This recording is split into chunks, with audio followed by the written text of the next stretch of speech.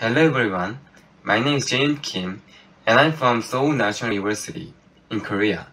Today, I will present Ethanos, efficient bootstrapping for full nodes on the account-based blockchain. These days, account-based blockchains like Ethereum, Cardano, Polkadot, Solana, and Algorand have become popular. This is because the account-based model supports smart contracts, a tiny program that allows people to program money themselves. Due to the smart contracts, ordinary people can mint cryptocurrencies and their assets and derivatives and many things are minted on the blockchain. However, the account-based model suffers from a huge storage size and long synchronization or bootstrapping time. For example, Ethereum requires 6.9 terabytes and few weeks to catch a current block with archive sync, and it requires 740 gigabytes and few days with fast sync. The most serious overhead of storage size and bootstrapping time is caused by the state trie that saves account states. This is because the number of accounts exceeds more than 100 million, and these accounts build the trie and the storage size becomes the multiple of the number of accounts. So, before we talk about Ethanos, let's review Ethereum to learn some background. Ethereum stores each account at the state trie of which structure is Merkle-Patricia trie or MPT. The MPT is the combination of the Patricia trie and the Merkle tree. The Patricia trie is a tree that stores the data at the leaf of the trie, and the path of the data is determined by the name of the data. And the Merkle tree is a tree that hashes all the data from the leaf to the root node. So we can determine that, or we can find that if some little data is changed in the Merkle tree, because the root of the Merkle tree is changed by only a small change of any data in the Merkle tree. So in MPT, the character sequence of an account address determines the path to each account data, like Patricia trie, and each node is labeled with a hash value, like a Merkle tree. This MPT is implemented by LevelDB, that each node is stored with this hash as a key. Accessing an account requires multiple hash-based LevelDB accesses, which is the main bottleneck of synchronization. MPT also allows efficient verification. First, it can prove membership with the Merkle proof. For example, we can verify that an account 0x7a1cdf exists in this MPT with a Merkle proof, including branch node 0, extension node 0, branch node 1, extension node 1, and the account, which is represented as b-0, b-1, b-2, b-3, and b-4, where b is the LevelDB. Second, it can also prove non-membership with a void proof. For example, we can verify that an account 0x7a14a0 is not in the MPT with a void proof, including branch node 0, extension node 0, and branch node 1, which is represented as b-0, b-1, and b-2, since there is no path to 4 in the branch node 1.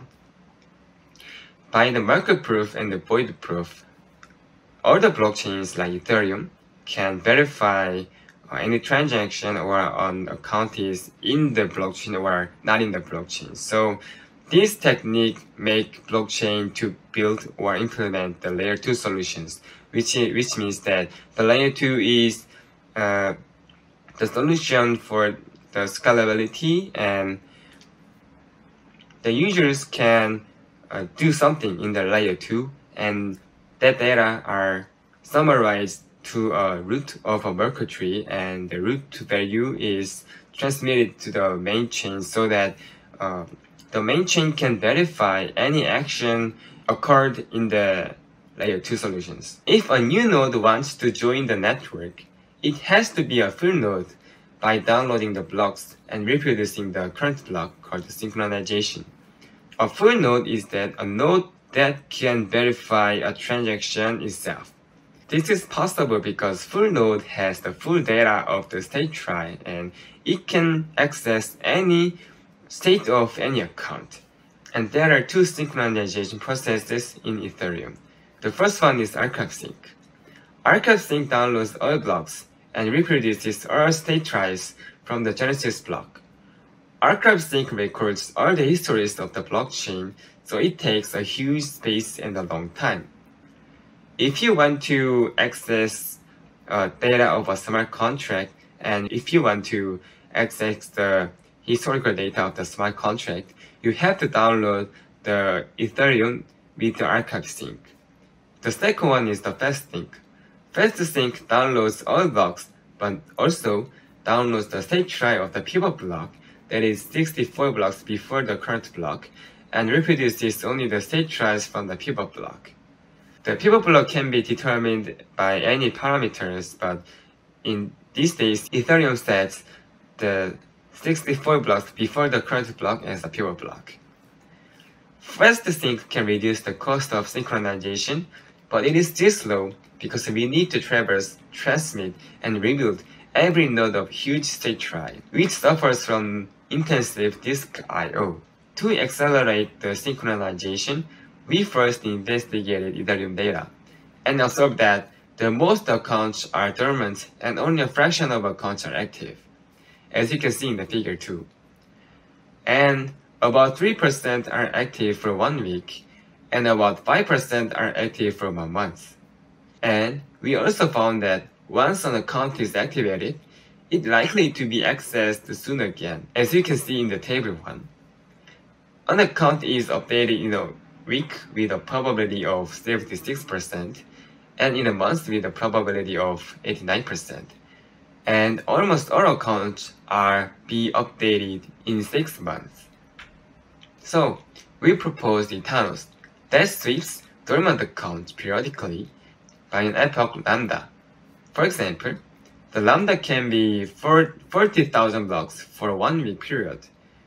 We call the last block of an epoch a checkpoint, since it is extremely expensive to traverse a state trie to find and remove dormant accounts. Ethanos simply creates a new empty trie every time a new epoch starts, and fills it with the active accounts used by the transactions in the new epoch, and also the miners.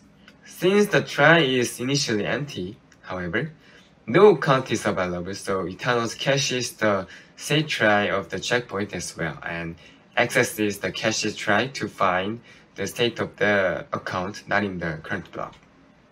If an account is not in the current trie, but in the cache trie, copy it to the current trie. However, if an account neither in the current trie nor in the cache trie, it should first be reactivated before it is a sender or a receiver of a transaction. There are two cases. If it is a sender, first restore itself with a restore transaction. If it is a receiver, create a Chrome account as if we can create a new account.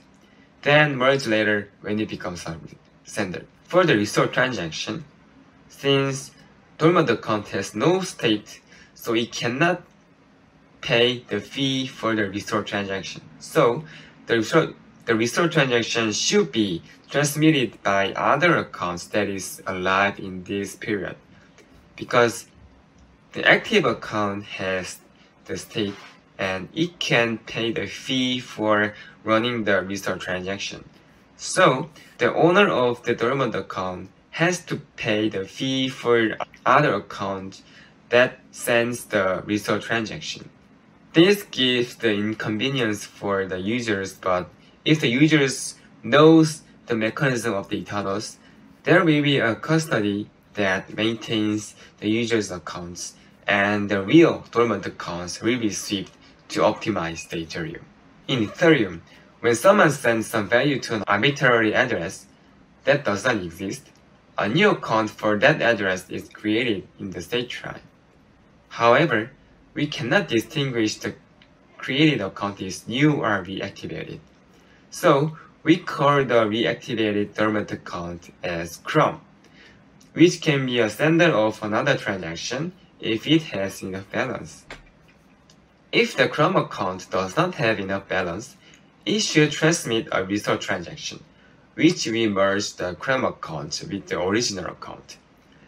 To avoid cheatings, a restore transaction includes Merkle proofs and void proofs to prove that this is the dormant account and that it last state. Since a Merkle proof cannot distinguish between a Chrome state and a restored state, we use the restored flag to prevent an already restored account from behaving as if it is a Chrome account. A valid state generated by a restored transaction can be expressed during a regular expression like this. The regex is represented as A plus, bar R plus, and V plus, and C plus, V star, and V star. A means active, R means restored, V means the void, and C means the Chrome.